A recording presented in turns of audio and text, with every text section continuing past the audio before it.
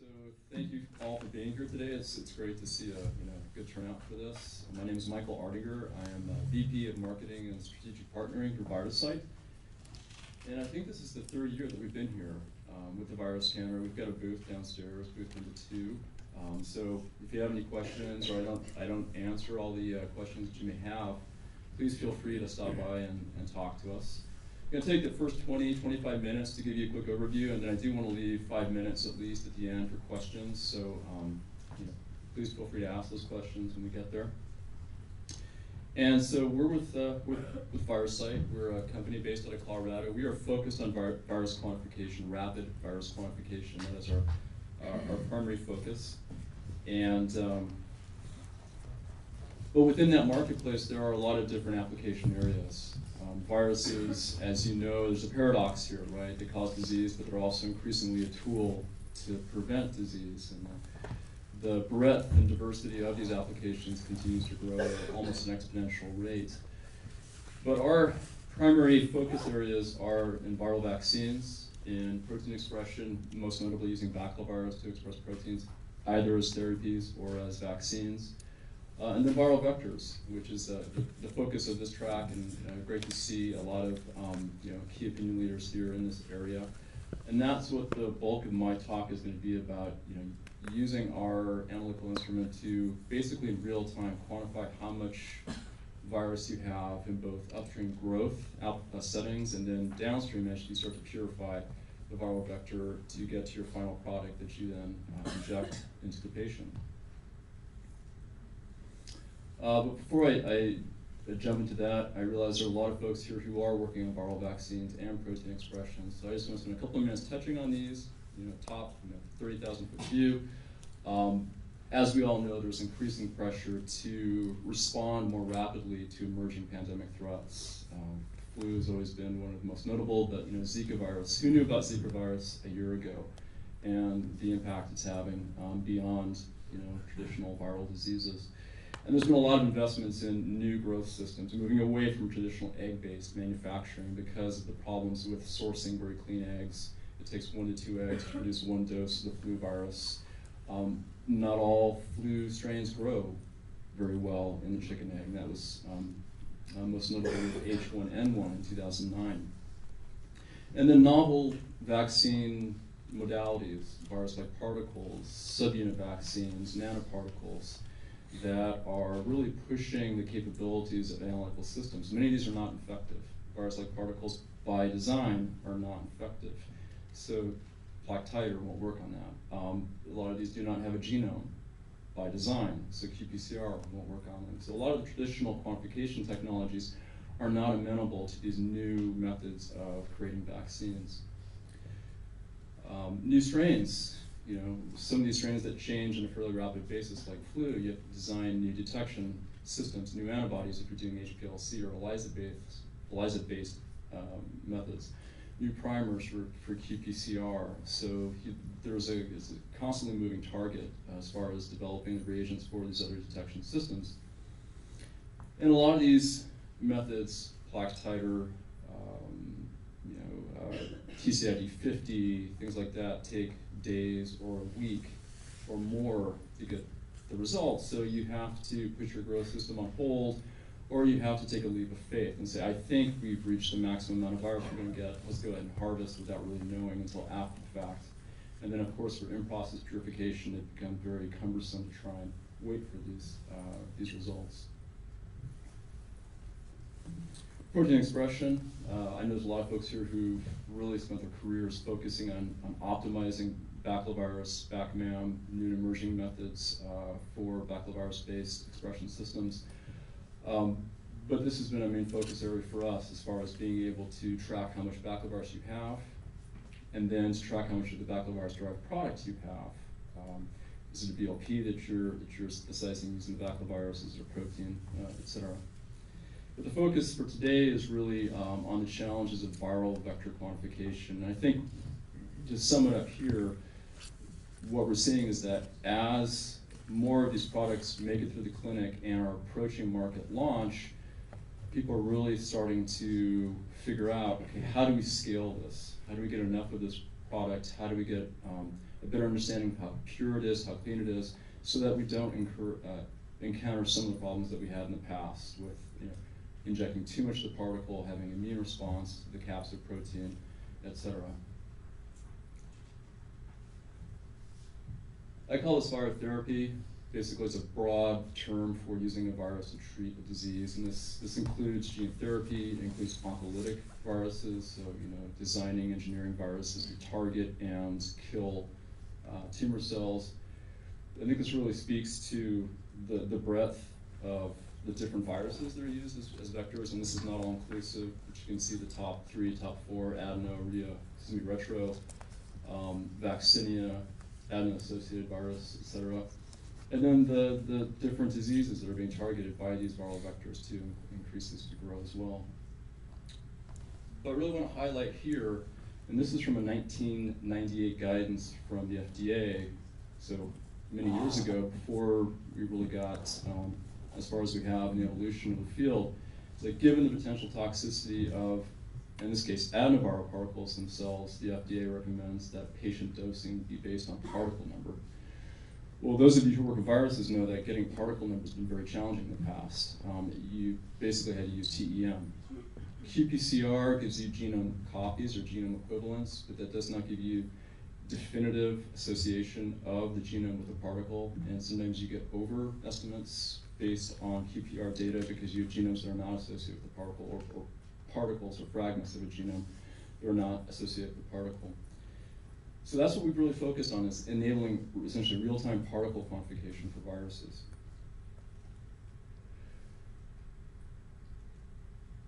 Just a brief overview of the technology. That's the instrument, Virus Counter 3100. We've got a demo of this down at the booth downstairs. And at its heart, it's a flow cytometer. But it's a flow cytometer that's developed specifically for virus particle quantification. And we've developed a number of different detection methodologies I'll talk about shortly here. It does come in both a standalone version and one that's coupled to a 96-well plate auto sampler. So if you have a lot of samples you need to process, you can load that up and run that overnight and have your data ready for you the next morning. And this is a screenshot of that software. It's got mapping, so if you're using the same groups of viruses, you can map that, use that template repeatedly for those samples. It also is ready for use in GMP environments, so it has 21 CFR Part 11 capable software. So if you're going into manufacturing environments, it is ready to do that. So previously, we launched the instrument using combo dye, and combo dye is a sort of like one-size-fits-all detection system. It uses a general protein stain and a general nucleic acid stain. And only when it sees both those signals above background simultaneously does it count that as an intact virus particle. The benefits there is that it's simple, it's universal, but it does suffer when you've got a very dirty background or very complex matrix. So if you're taking a sample directly from a bioreactor or from a chicken egg, you've got a lot of background protein, a lot of background nucleic acids, and that can bring up the background such that it's hard to differentiate the particle from the noise in the system. So because of that, we launched late last year an antibody-based detection system. And this was based on a lot of feedback from our customers, saying, combo dye works in certain situations, but I wish I could use an antibody against my virus of interest to get very specific quantification. And they both provide value, depending upon how you're using it. And so we, based on that feedback from our user groups, we were able to prioritize which viruses to start to go after. And so we've launched, to date, baculovirus virotag. We've launched adenovirus virotag. We've launched AAV 2 and 3 virotag, and then next week we'll be launching virotag for influenza. It's actually a pan-reactive reagent that recognizes every flu A and flu B strain that we've tested thus far, and AAV 5 and 8 are also on the drawing board. But we'll continue to innovate and move through those most commonly used viruses because that's what the market has asked for. The advantages of this approach obviously are very specific, high affinity, broad applicability for both enveloped and non-enveloped viruses. And because it's worked on the smallest viruses, we've tested AAV, we know we can span the entire range of sizes of viruses, from the smallest to the largest. And it's also amenable to virus-like particles, so long as that VLP expresses the antigen that the antibody recognizes. The workflow of the Virotech reagents, 5 microliters are added to 195 microliters of sample, and that could be a diluted sample too. We typically recommend like the 1 to 5 dilution. It incubates for 30 minutes. You can actually push that to 15, I've done that myself. And it's a no-wash assay. Because the viruses are very small particles, it's difficult to centrifuge them down and separate out the unbound from the bound. We actually optimize the stoichiometry of the reagent such that you don't have to wash it.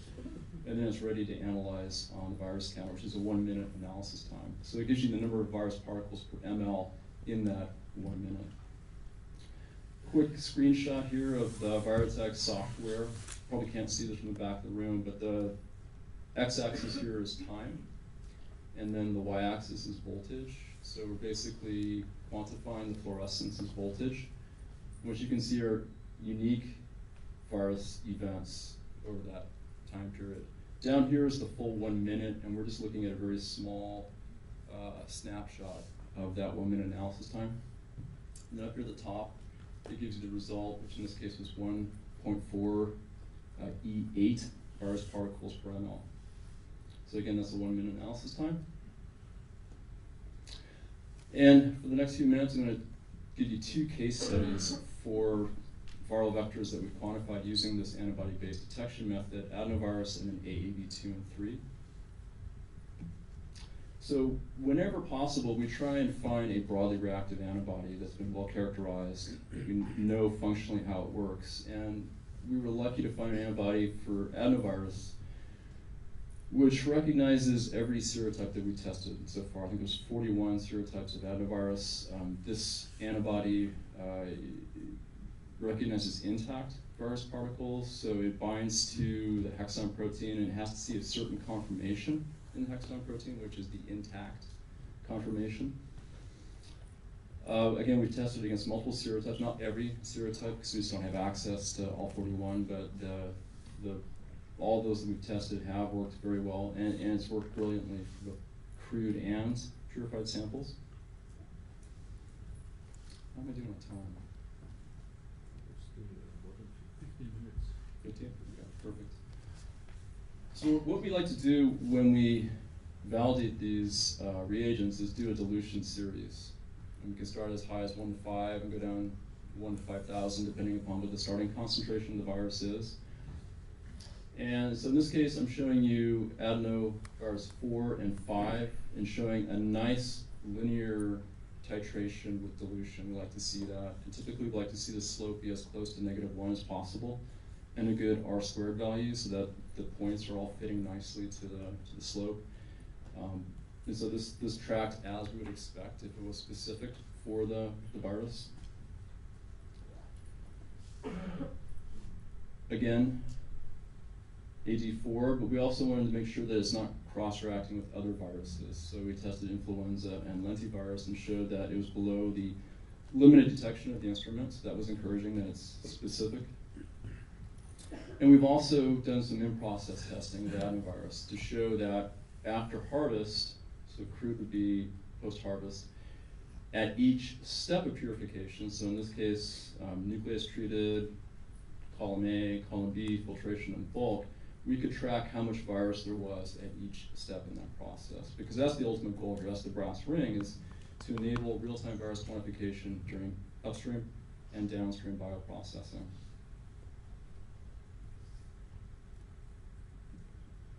And then a quick snapshot of some results that we've obtained for adeno-associated virus. We looked, could not find any pan-reactive AAV antibodies. There's some talk out there about a camelid antibody. If anybody knows this actually exists, come talk to me, because we were never able to find it in reality. So we broke it down into, we found an antibody that bound both AAV2 and 3. and that was launched back in January, and we're working on 5 and 8, and that should be launching very soon. And we'll continue to add to this based on customer feedback. I think 9 and 10 are AAV serotypes that have a fair amount of interest. So please come talk to us, help inform our product development efforts. We appreciate the feedback.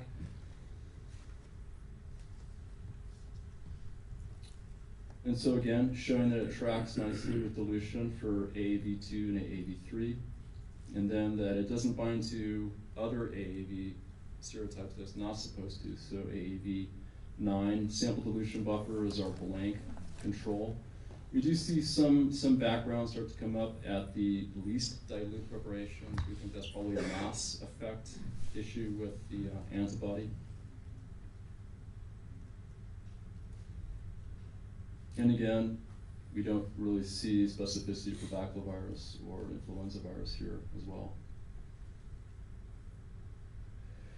So really the take-home message here is that Virotag is a category of products. It's a portfolio. It continues to grow. We continue to add reagents to it. I'm trying to focus today on viral vector quantification, but we'll definitely start to work on other vectors, other viruses, and bring those to the marketplace. Direct, specific, now biologically relevant, which I think is in contrast to some other particle counters out there that give you particle count but not biologically relevant particle count. It is 21 CFR Part 11 compliance, and at the end of the day, the goal here, the brass ring, was to allow real-time tracking of particle count through growth and purification systems, regardless of what the application for the virus is.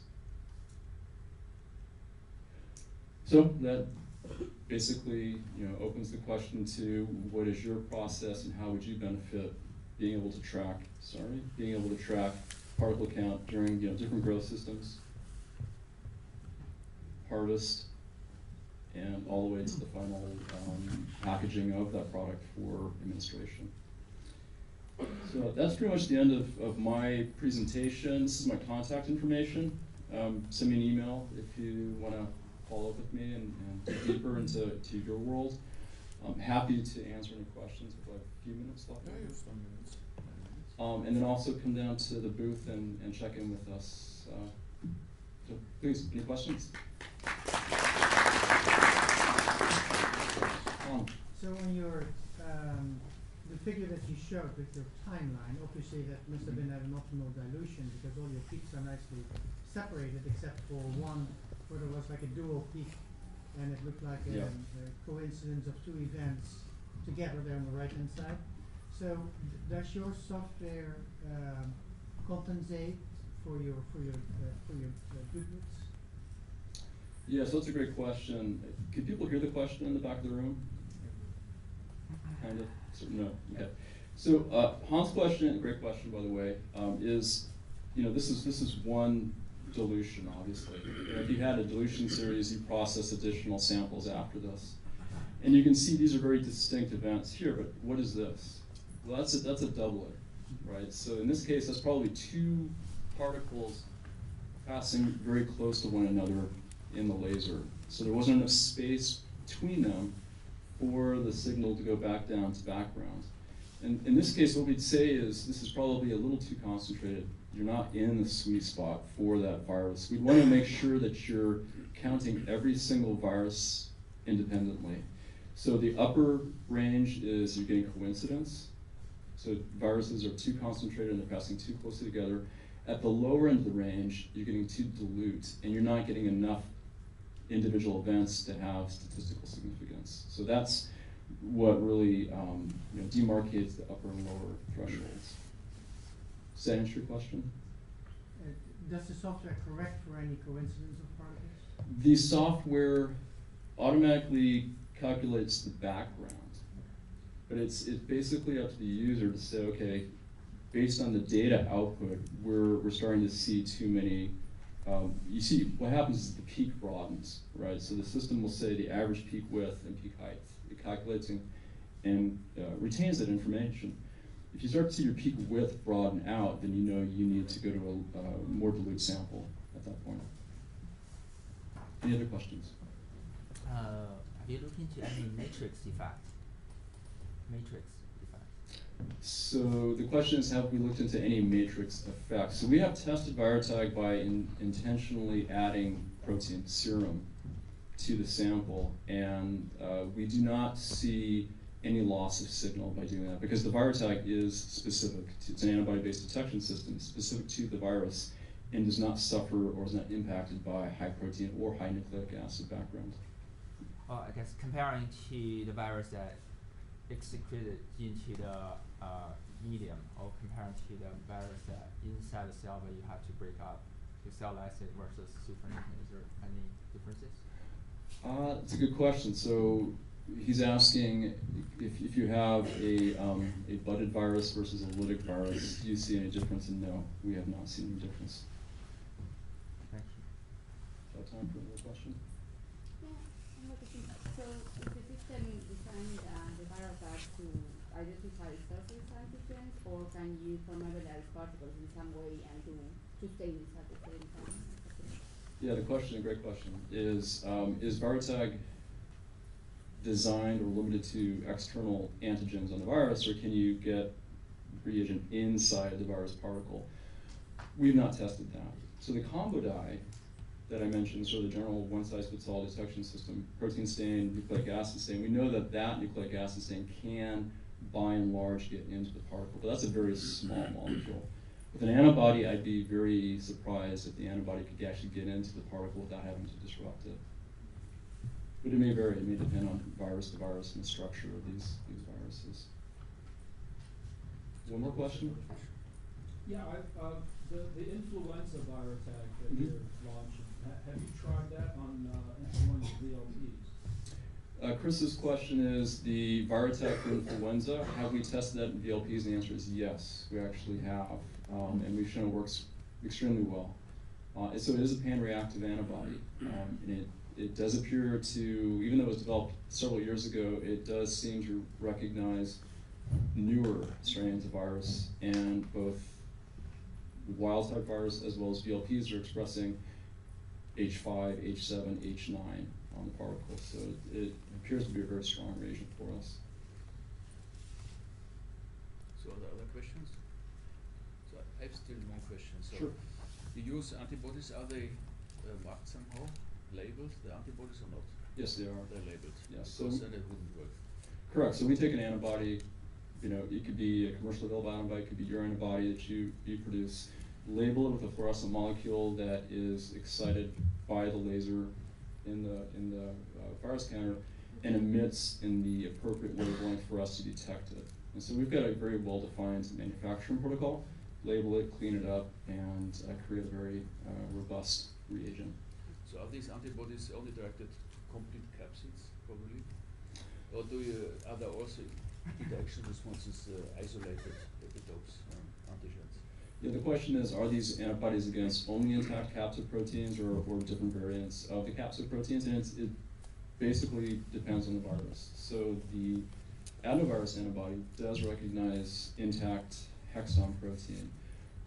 The baculovirus recognizes GP64. The influenza recognizes apparently, every strain, every type of hemagglutinin that we've tried so far. So it's case by case. Mm-hmm. So, if there are no other questions, so thank you very much. Thank you.